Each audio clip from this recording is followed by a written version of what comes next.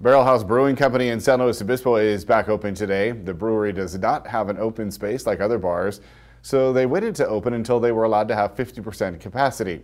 The brewery is hiring all new staff during the reopening. This is due to transitioning employees from the taproom employees to other positions like merchandising, delivery drivers, and apparel managers.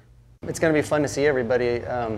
When we shared it on social media, a lot of our friends and family and our fans were super supportive, and they said that they're going to come out for sure. So it's just going to be good to see this place buzzing again and people laughing and having a good time. So it's been a long time.